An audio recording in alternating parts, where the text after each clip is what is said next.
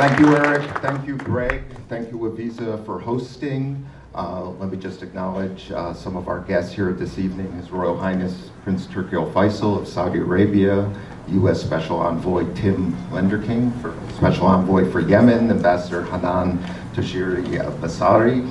Am I pronouncing Basasi? Yeah, my apologies, but welcome. It's great to have you here. And Minister and Ambassador Yusuf Al Taiba of the United Arab Emirates. Wonderful to have you here, and wonderful to have everyone here. Such a great crowd, wonderful people to talk with Hadley Gamble. And in introducing Hadley, Greg was kind enough to give us her background and affiliation. I'm going to put a personal note on it. I met Hadley about 11 years ago. I was executive director at the International Institute for Strategic Studies US and corresponding director of the IISS Middle East office. And one day I got a call from Joe Robert, who many of you know is a wonderful guy, and he was a good friend of the IISS and many here, and I know Hadley, a close friend of yours and mentor. And Joe said, Andrew, I want you to meet this really impressive young woman reporter. She's already making a name for herself. You were at Fox at the time, you had been at ABC, and he said, she's amazing and she's going places. Would you include her in some of your IISS activities? And I said, sure. And ever since that time, we've become friends and colleagues, and my admiration for Hadley has grown immensely. Her commitment to the news, her integrity as a reporter. She packed up and moved to the Gulf because she was seized with the idea of the importance of that region for global energy security, international security, and international economy more broadly. And through her reporting, her interviews, her access, and dare I say, her analysis, which is about the sharpest I come across in the business. So it's with thanks and appreciation for your friendship, for your doing this event tonight with El Monitor and having you here. So welcome. And let's get right into it. He's made me cry. Excellent. Thank you. You were at the OPEC Plus meeting in Vienna. There was a decision by the cartel to cut 2 million barrels per day of production. This has introduced further friction into the U.S.-Saudi relationship. It seemed the relationship was getting back on a better track after President Biden's visit to the region.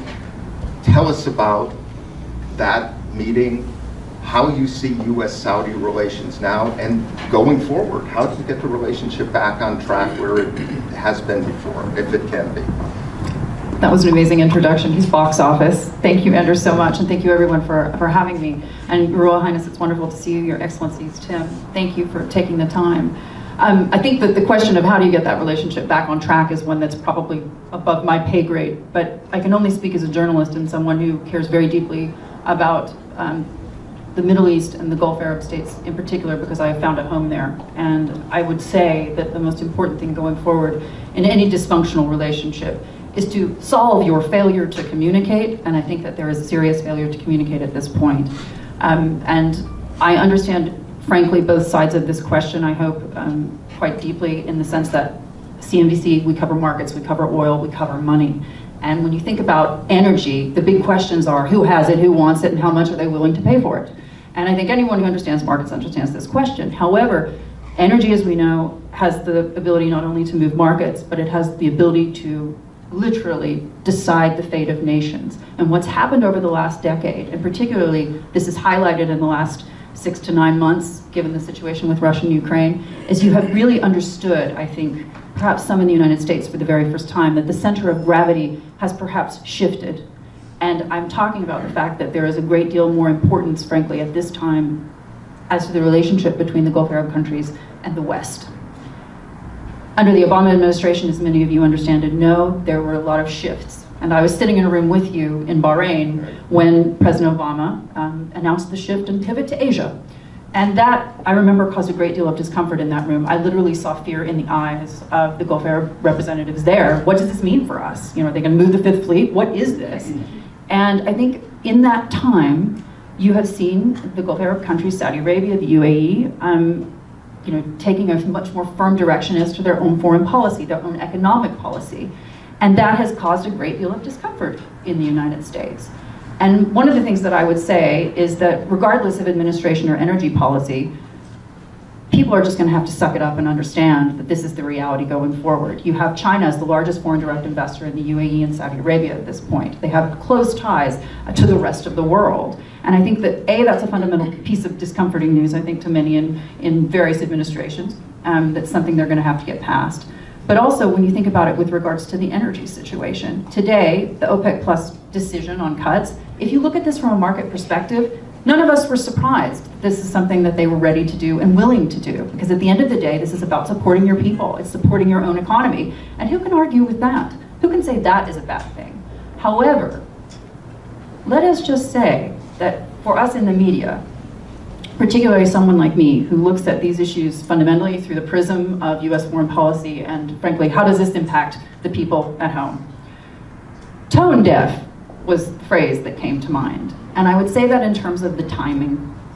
Now, when we think about the timing, obviously what's happening with the war in Ukraine, it's just unfortunate timing, because you can't argue with the pictures of dead bodies. You can't argue with the idea that, especially right now with President Putin in the last 10 days launching over 300 airstrikes on electricity infrastructure, that over this winter, in a country that when it's between the months of November and February, the average price, or not price, but temperature is 30 degrees, as in freezing, it'll be a choice between whether people freeze to death or they're killed by bombs or Russian soldiers. So my point is, the optics of this were very, very poor. And so when I come to the United States, beyond looking at my own channel, looking at other channels, for example, the outrage here is deafening. And unlike anything that I've seen, frankly, since the Khashoggi incident. And so for me, looking at this, I think that getting this relationship back on track as quickly as possible is paramount. You mentioned Russia, you mentioned energy. You were the last Western journalist to interview President Putin before the invasion of Ukraine. You were just in Warsaw. It's going to be a tough winter in Europe. How do you see the war evolving, the attitudes that you picked up off the record toward the war in Europe, and how do you see it evolving? Can there be a diplomatic off-ramp with Vladimir Putin in power? There's going to have to be, because he isn't going anywhere. And I think that that's been the background that I've gotten from folks in Russia whom I still communicate with regularly. And that has also been the background, frankly, that we hear elsewhere. At the end of the day, when we talk about a price cap on Russian oil, or that suggestion, or the idea that the G7 are going to ram that down the throats of people in India, people in China and elsewhere, and expect them to go along with it, but that is not, they have a moral responsibility to their own people, and that is not good for business. So that's not going to happen. And I think that the more that we push on those narratives, the more we alienate the rest of the world. And when it comes to the Russian invasion of Ukraine, I speak to the Ukrainians regularly. I talk to the foreign minister of Ukraine on an almost daily basis, and I get a sense from him about how tough things really are. Targeting civilian infrastructure, Ursula von der Leyen said it today, is frankly a war crime. They've defined it as such, and yet at the same time, the off-record conversations that I have with the Germans, that I have with the French, that I have with the Austrians and others, suggest to me that they understand, with the energy prices going where they're going in terms of the gas price, they're going to have a difficult time continuing to sell democracy versus people's pocketbooks. And I think that that's going to be reflected in the midterms as well. Hadley, are we on or off the record here in your remarks? I should have asked. Oh, well, I'm speaking for me. Okay, you're speaking for Speaking for me. Okay, I'd like to open the floor up for questions from the audience or comments. Oda Aberdeen. Regarding energy, Henry Kissinger, in 73, Let's get your microphone. said power also comes from a barrel of oil. And it seems we have forgotten about that. The other thing that I have discovered, that we lack good imagination. I mean, whoever thought that a war in Ukraine would disrupt oil supplies? So there's some shortcoming on our side for doing the right clinical, rational analysis. Right. my mic holder, thank you, Your Excellency. I think you're absolutely right, and the man who could probably answer a little bit more about the 1973 oil embargo is probably sitting right in front of me, Your Royal Highness, who had a front row seat for this. But I would say that that's the only time, technically, that OPEC has ever used energy as a weapon. When I spoke with Vladimir Putin, I asked him directly, are you using energy as a weapon? He, of course, denied that. But what we've seen is his 20-year plan, frankly, to hold energy markets hostage. And what I mean by that is his first job in the Kremlin, in his early days there, was to understand where all of the energy was in post-Soviet Russia. Who owns it? How can we control it? Where can we, navigate, a way forward here? And I think that, frankly, policymakers in Europe and in the United States should be held accountable for the fact that either they, A, don't understand how the energy markets actually work, how industry, heavy industry, needs oil, coal, gas to function, and that the idea of renewables, while wonderful and something that is certainly coming and should be invested in heavily because we have to throw everything at the wall in order to figure out how to solve the problem, is today not going to get us where we need to get. And I think that the more that policymakers speak to the public about something perhaps of which they know very little, the more trouble that we are in. Because you're misinforming the public, and I'm talking about whether it be in the United States or in Europe, because I think certainly that the Germans and the French and the rest of the Europeans had a major role to play in the situation in which they now find themselves. And what is shocking to me, frankly, on a very personal note, is how there has been no move at this point to hold those people accountable, the German government, for example, for selling their national security down the river. That just blows my mind. Speaking for me. Just me, not CNBC. Other questions for Hadley? Comments? Yes, Elab.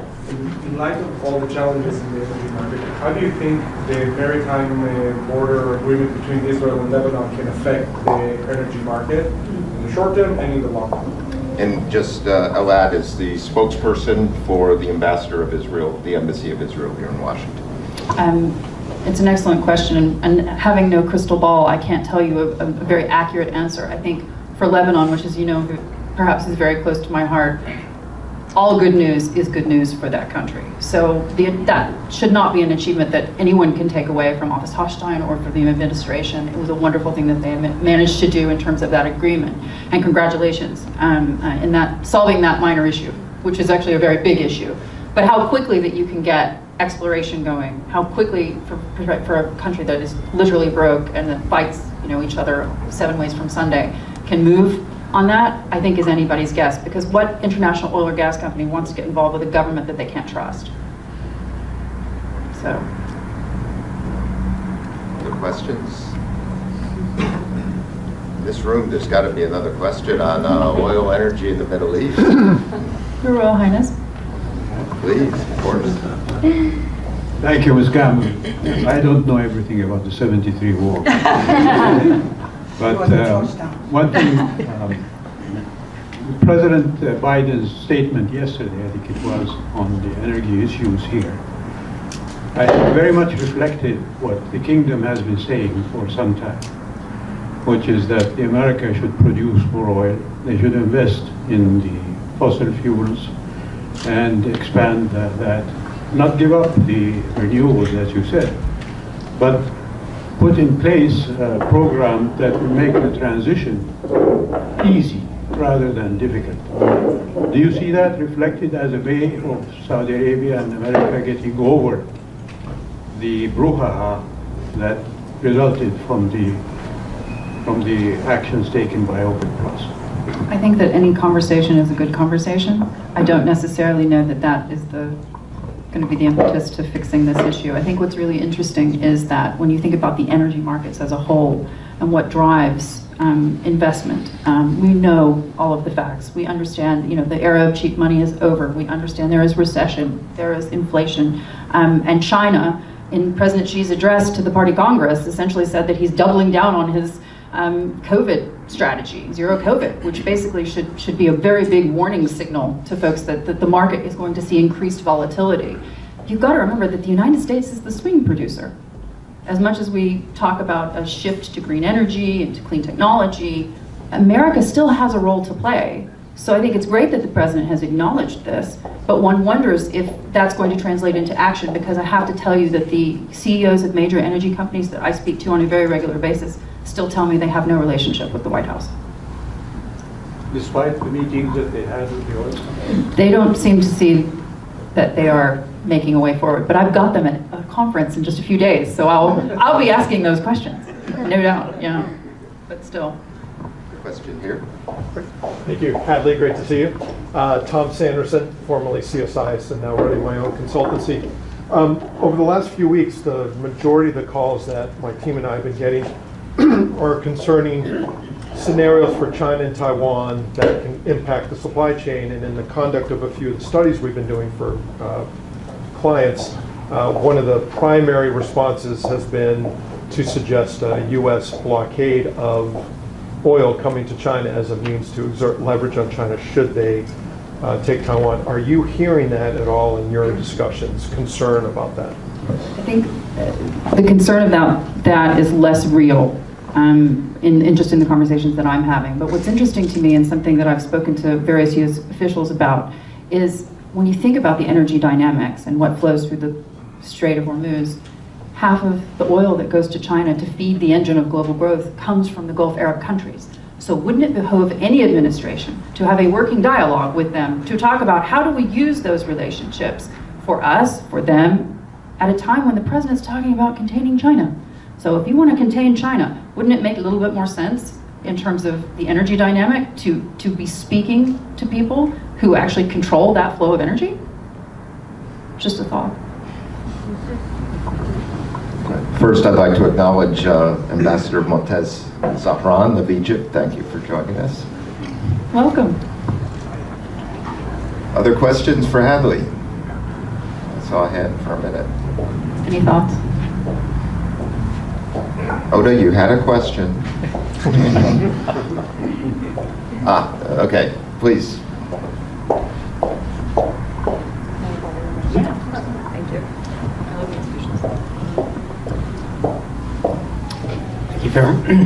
Joe Alfred, Allied Power.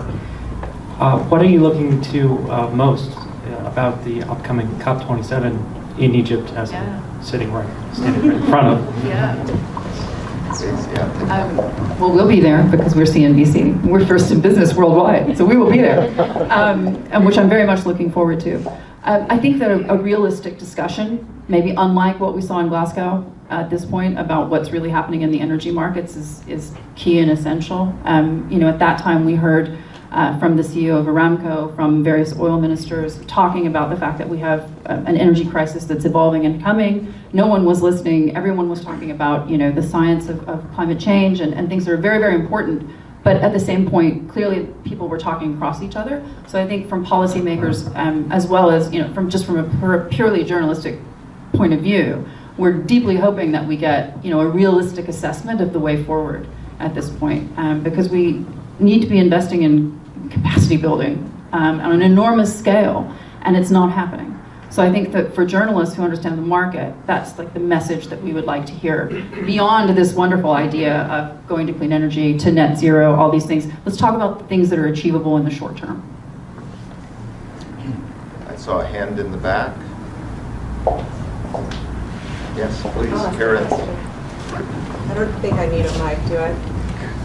Hadley, my question is something that's been sort of a puzzle to me. You mentioned the lack of communication, which is certainly a problem, but there's also this real misunderstanding.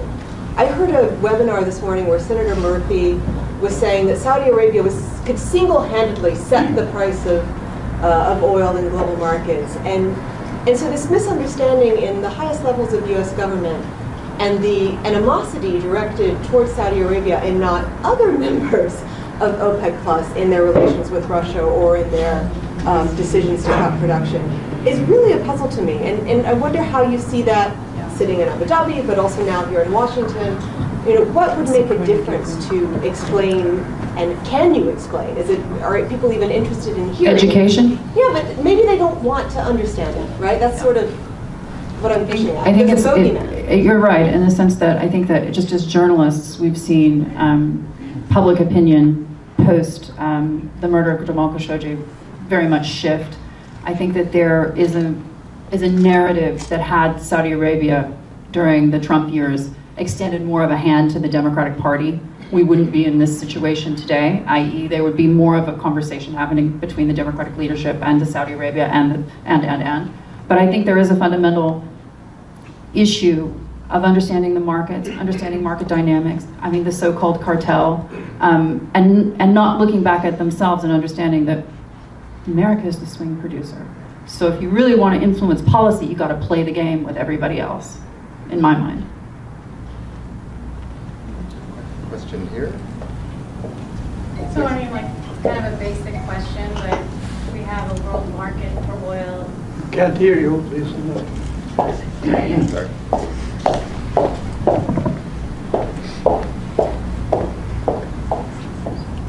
If we have a world market for oil, I think turn it up. I made that mistake too. sorry, I'm not used to this. If we have a world market for oil, where is the benchmark set?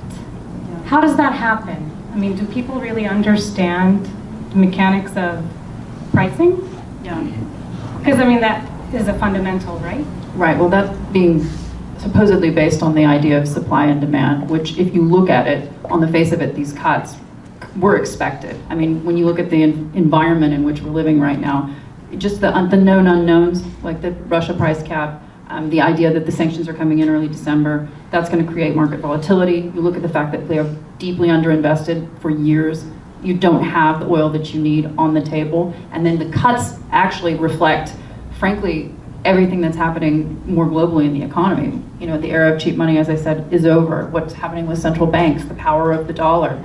I think the more interesting things going forward are at what point, and I've asked this question before, does Saudi Arabia decide to accept, you know, China's currency for oil? You know, when do we go off the US dollar for that? These are the questions that I tend to ask, and I think that they are very much tied to central bank policy, and frankly, just this sort of geopolitical shift that we're seeing. But when you think about market dynamics, there are different benchmarks now. Obviously the bond futures, like there are different benchmarks for setting prices, and I think that what's going to be interesting going forward is, given the blowback on OPEC as the so-called cartel, if OPEC members continue to want to be a part of that organization simply because of the bad rap that they've gotten as a result, and how that will impact prices. But I think the volatility, unfortunately, is here to stay. Got one more question, and then there's a few more out there in the back. Yeah. Thank you, Hadley. Guillermo Christensen, a partner at K&L Gates. In your discussions with Putin, Could you use the microphone, please? Okay, we got it there. Yeah, Guillermo Christensen, a partner at K&L Gates. In your discussions with Putin, do you have a sense for what an off-ramp and exit strategy looks like for him, if he has something in mind now that he's realizing that the world is not going to bend to him the same way that it has before? Is there some sense of what one could work with in that area? To be clear, I haven't spoken with Mr. Putin since in a year, just so you're aware. I sadly do not get a call from the Kremlin to get the internal workings of his mind, just FYI. But it's interesting because the conversations that I've been having with Russians, and there are a lot of Russians in the UAE today, but the conversations that I've been having with Russians in Russia have essentially revolved around the idea that it is not a question of if he plans to use tactical nuclear weapons, it's how.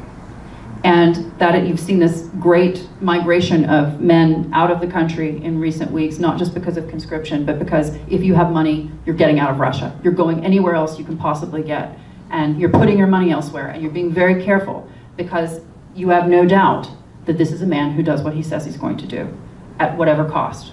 And my sense of it, having spent several hours with him, one-on-one, not just on a stage in front of 1 million people, but also privately, is that he has no doubts about what he believes and the way forward in his mind. And remember, there is no exit strategy for him. There is no after Putin. And this coup that everyone, you know, I think in the government was praying would actually happen if we just put a little bit more pressure on all his oligarchs, has clearly not occurred.